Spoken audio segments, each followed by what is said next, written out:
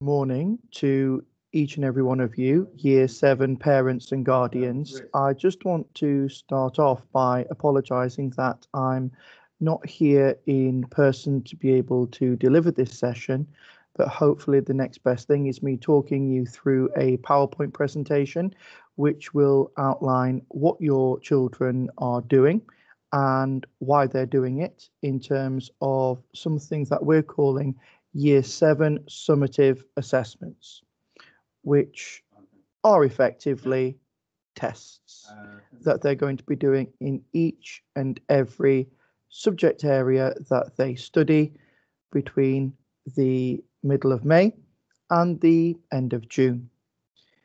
I will also, at the end of the session, address some frequently asked questions which already are coming my way.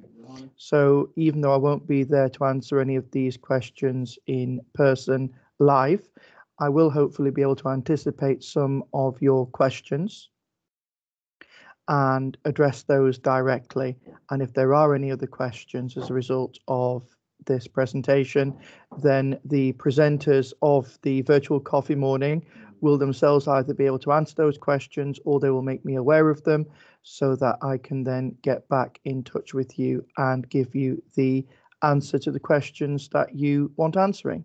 So let me just begin again by not just welcoming you to this session, but thanking you for joining us this morning. It's certainly something about which I'm very excited to be talking to each and every one of you about, how we're moving forward with assessments here at Crown Hills, starting with those students in Year 7. So I'm going to begin my presentation now, and I am going to just begin with the why. Why do we have these summative assessments in Year 7? So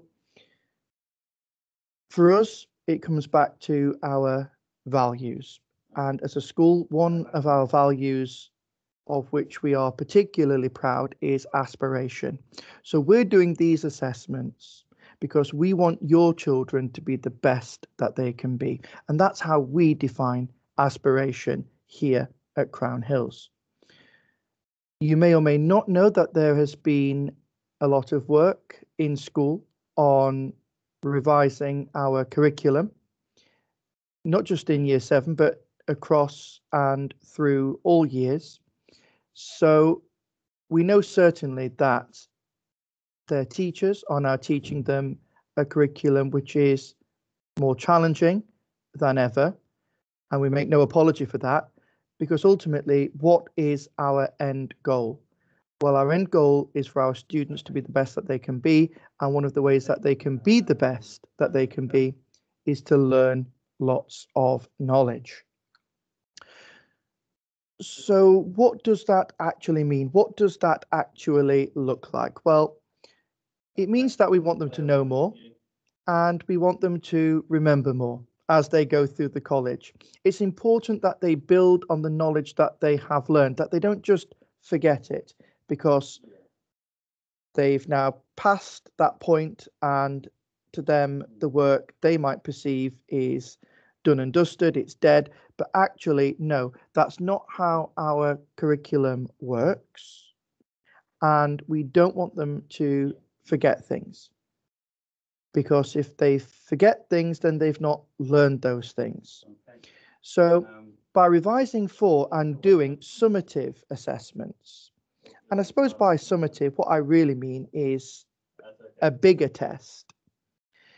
By revising for and doing those summative assessments or big tests infrequently, so they don't do these very often, we know, because the research tells us this, that they are much more likely to know more and therefore remember more. So when will these assessments happen? These assessments are going to happen from the week beginning of the 17th of May, and they will run all the way through to the week beginning of the 28th of June, starting with science and finishing with expressive arts with a half term in the middle. Your children will have been given specific dates now within this time frame, so they'll now know on which dates specifically they will have each of those assessments. I'm not sharing that with you as parents in this presentation, but please do ask your children to confirm to you so that you're aware when those assessments specifically will be. So when will that science assessment fall? In the week beginning of the 17th of May. Your children should now have that information and be working towards that in terms of their revision. So how will the assessments happen? Well, they will happen during normal lesson time. One of the questions which I've been asked already is to do with, isn't this going to be something which causes our students, your children, stress? Well, that is a possibility, but it is something that we are absolutely committed to reducing by making sure that these assessments happen in a serious way, but also still during normal lesson time. So that's one of the ways in which we want to show our students, your children, that whilst these summative assessments or big tests are important, they will be done in normal lesson time, hopefully to take the sting of the stress of the situation away from them. So how will they happen? Firstly, during normal lesson time. They will last no longer than 40 minutes. And one of the things that we're also trying to communicate to your children is the fact that revising for a summative assessment or a big test isn't just about learning the academic content. It's not just about the knowledge acquisition, as important as that is. It's also about preparing them as young people for how to approach things like this in the future. It's those skills around the knowledge acquisition that we also want our students to start being able to work towards. So we want them to show another one of our values, which is commitment, which will involve them bringing their equipment, including a calculator, and to do some revision at home. And we need your help as parents, as guardians, to support that process. We need your help to help our students, your children, show commitment. We want them to do what it takes for as long as it takes. So please do talk to them. Do they have their equipment? Have they packed their equipment the night before, ready for a day of learning the morning after? Are they doing revision? Are you speaking to them about them doing their revision, which is now taking over from their homework? So no student should now be saying to their parents when they go home, I have no homework to do, because we have told the students very clearly, and the teachers know this too, and they're saying this to them, that their homework is now to revise for their subject summative assessments. So what and how do the students revise? Well, ultimately, it's everything that they have studied so far, but obviously those tests, only 40 minutes in length, done during normal lesson time, can't test everything. They will test only a sample of the larger amount of work that has been covered. So it is important, therefore, that you tell your students to check with their teachers for exact lists and to gather any resources that they need before they begin revising. And those resources might be things like knowledge organizers, as well as old exercise books. How? How are they going to revise? Well, there are many different ways to revise. I'm sure as parents, guardians, you're well aware of that fact. But at Crown Hills, we're concentrating for the moment on one of the best ways, which is through something called self-quizzing. And one of the reasons why we're doing that is because the evidence and the research suggests that this is the most effective and efficient way. And also because we don't want our students to be overwhelmed, not just with what they've got to do in terms of learning, but we also don't want them overwhelmed in terms of having to revise in lots of different ways, which might only add confusion and possibly stress to the situation. And we don't want them to be confused, obviously, and we certainly don't want them to be stressed by these tests, which are only trying to establish whether or not they have remembered what they have learned from the past. It's as simple as that. So, timetabling. Before I explain to you as parents what I've explained to the students in terms of self-quizzing, I think it's important that I highlight to you the importance of students planning their revision, and they need to follow these simple rules, which we would really appreciate your support at home to reinforce. So it is important that they start revising early, that they don't cram in the days or nights before an assessment. That's something with which we need your support as parents. It's ineffective and it's inefficient revision. And obviously you're at home as parents, as guardians, and as teachers, we're not. So please do supervise them in that way, ensuring that they don't fall into any bad habits with their revision by cramming in the days or nights before an assessment. We need to encourage, together, working in partnership with each other, our students to revise little and often, and certainly never more than 20 minutes, without taking at least a short break. I've already mentioned that this will be their homework. So no student should be then telling you that they don't have homework. They should be revising in place of their homework, but how they revise will be different from how they do their homework. So they need to be breaking it down into smaller chunks in terms of the quantity of information or the time that they spend on it, and certainly no more than 20 minutes without taking at least a short break. They need to space out their revision. So their first science assessment is going to be coming up soon in the week beginning the 17th of May. And their last expressive arts assessment will be taking place in the week beginning the 28th of June. They will be getting support in tutor time to help them plan their revision. But again, I think it's important that you echo what we're saying at home, what we're saying in school, which is about the importance of spacing their revision. So, for example, from a simple prioritization point of view, it wouldn't make much sense for them to be starting to revise their expressive arts assessment just yet. It would make more sense for them to be planning for their science assessment in terms of their revision and those other earlier assessments. So helping them prioritize, supporting them with that is something with which we would really like your help, please. And finally, encouraging them not just to do things once, but to return to and to repeat things, and also to support them in the sense that we're speaking about students who are probably doing this in this particular way for the first time. They should expect to forget, and actually forgetting is a part of the learning process. So you might get students, your children, who show frustration that they haven't managed to learn something. Be supportive of them, because as part of the learning process, they should expect to forget.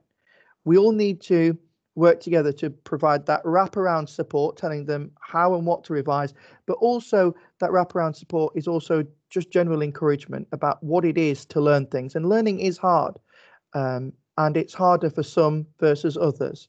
And we need to be constantly supporting our students to keep going, to do what it takes for as long as it takes, which again goes back to our value of commitment. So one way of self-quizzing that I've introduced to the students is the process of look, cover, write and correct, which involves reading or reciting, speaking out loud a small section of information thoroughly. As I already said on the previous slide, making sure that they break up those larger sections of information into smaller ones. They then cover up that information that they've read or spoken out loud. They then write and reproduce what it is they've been learning. So that could be a keyword and its definition from a knowledge organizer. It could be an answer to a key question which has been highlighted to them in their exercise books, in more practical subjects. It could be reproducing a diagram and drawing that, or a picture. Additionally, or alternatively, they could say it out loud. And it's really important that they do this from memory, because if they've not remembered it, they've not learned it. And then going through a phase of correcting. Again, if they've not remembered something correctly, then they've not learned it, but that's okay. We wouldn't expect them to learn everything all in one go. So we would encourage them to correct their answers in green pen. That supports what we do in school when we do self and peer assessment, and to start the process again of looking, covering, writing, and correcting. I will at the end of this presentation show you a document which I have produced, which your children will be getting, and they can take that home with them. It will tell them how to revise using this particular method. But there are lots of other ways to self-quiz. They can make their own flashcards. So, for example, reducing each topic down to maybe 16 key questions and answers, and then they test themselves. Or perhaps they can be tested by others, you as parents, brothers or sisters. Again, if you have time, and I appreciate that in a busy family home, there might not always be this time. But again, as parents, we would only want to encourage you to interact with your children, to support them with their revision. Perhaps you could ask them some questions over the dinner table and see if they can answer them. Anything that you can do to support your students, either in terms of the process of revision or in terms of the emotional support, them expecting to forget and so on, and reminding them that that's okay, that is as much as we can ask. There are other ways as well that you can use or support your children to use self-quizzing. There's an amazing website called Quizlet, and I'm going to be explaining to the students how they can make their own physical flashcards and quizzes, and even use it interactively by playing games between fellow students and even across classes. And that's something as an extra that I'm going to be sharing with students later on in some further assemblies that I'm doing. And there's some information about how to do that, which I will leave on the screen just briefly. But I will go through this in more detail with your children, our students, when I get a chance to speak to them again in an assembly. So that's why we're doing them. That's what we're doing. That's when we're doing them, and also how we're going to be revising for them. Covered, I hope, I know briefly, but I'm hoping comprehensively and thoroughly for you. I do want to show you, so that you can keep a lookout for this, what your children should be bringing home with them in the next few days. And one of the things will be this document, revision guidance, telling them how to set up, telling them about the process of looking, covering, writing, and correcting, but also some additional things about how to reflect on what they've learned, how to follow up on what they've learned. If they've not managed to learn everything well, what can they do about it?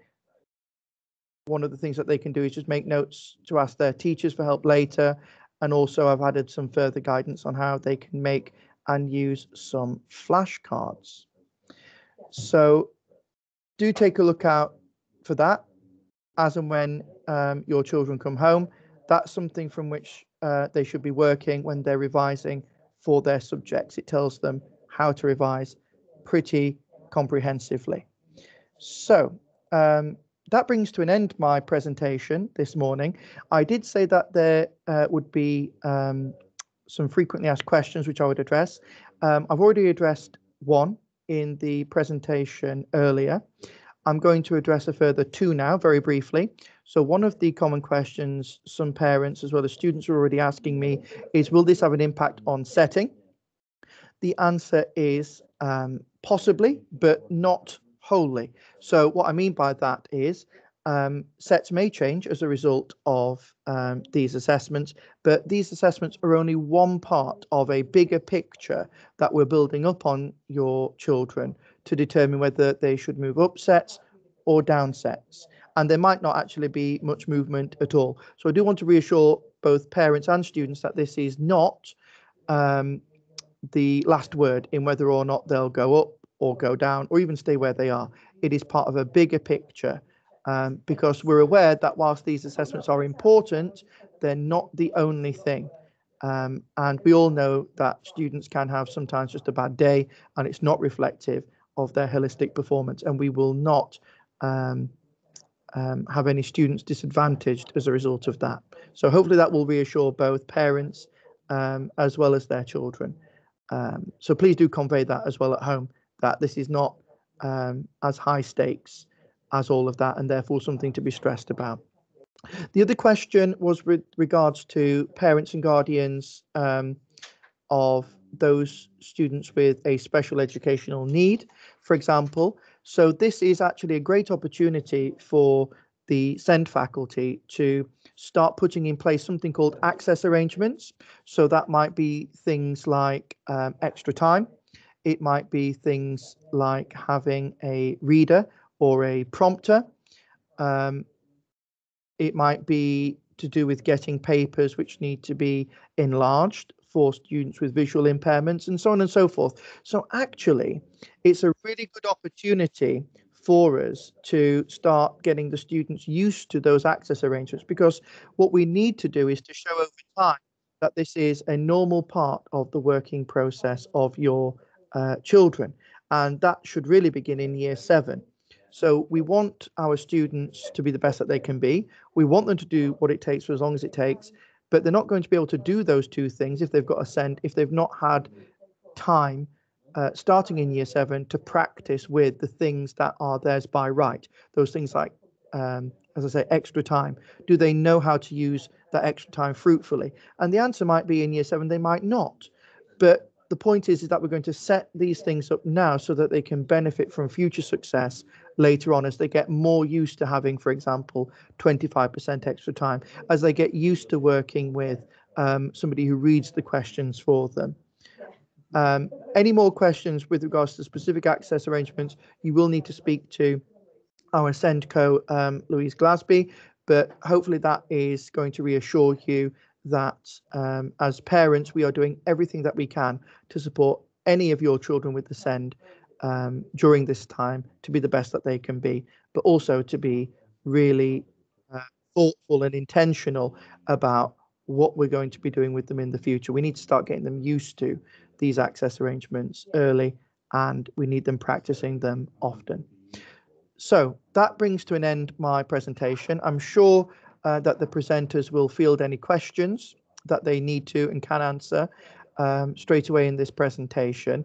If not, then I'm happy for them to let me know what those questions are and for me to give that feedback to any parents, provided that they leave their details later on after the session today. So once again, thank you very much for being with us. Apologies again that I couldn't be there in person, but I am looking forward very much to working with you and your children on what will hopefully be a successful first attempt at these summative assessments. Take care, everyone. Stay safe. Bye for now. Bye.